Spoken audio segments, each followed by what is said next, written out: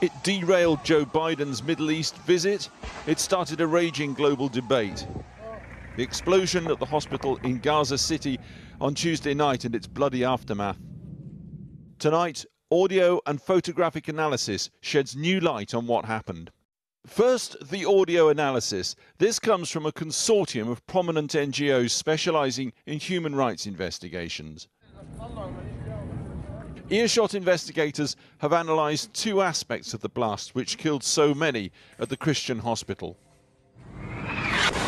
First, Doppler effect sound analysis of the missile tracking to the hospital that night.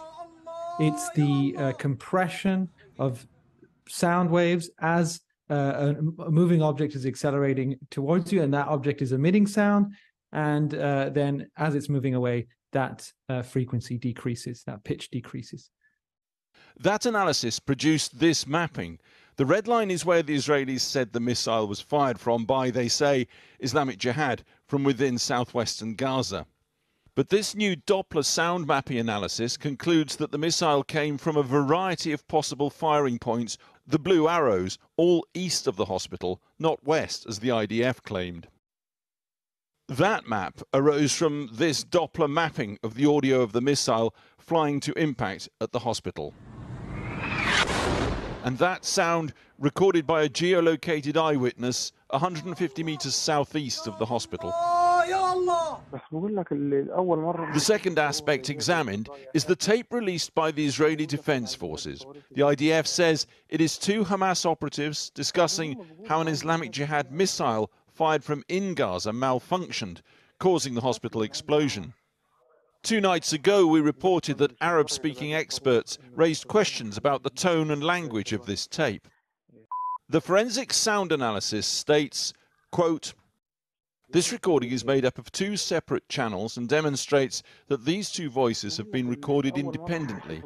These 2 independent recordings have then been edited together in a digital audio workstation, such as Pro Tools, Logic, Audition, have added effects, such as pan control, and recomposed." That being their analysis, what do they then conclude? Though this audio analysis cannot categorically state that the audible dialogue is fake, we can say that the level of manipulation required to edit these 2 voices together disqualifies it as a source of credible evidence.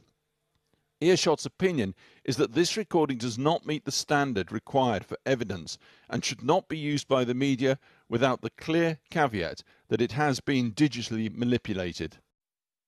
We turn now to the image analysis carried out by Forensic Architecture at London University. They've conducted 3D resolution of the impact strike crater and shrapnel splash marks in the hospital car park.